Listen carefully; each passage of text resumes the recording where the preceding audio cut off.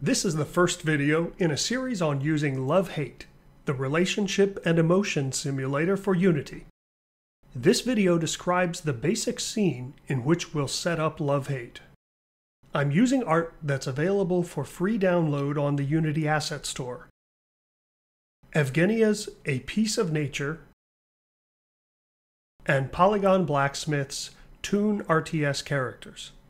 If you like the art, you can buy more of the same from them on the store. You can download the Love-Hate tutorial assets from a link in the video's description, but you'll need to download the art assets from the Asset Store. The README file in the Tutorials folder provides links. In this basic scene, we have a player character and two NPCs.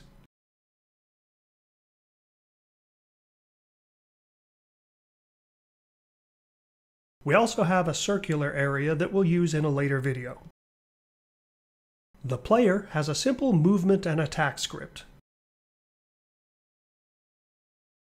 The NPCs have a script that reacts to the player's attack by destroying the NPC. I've also imported Love-Hate, but I haven't done anything with it yet. This is what the scene looks like.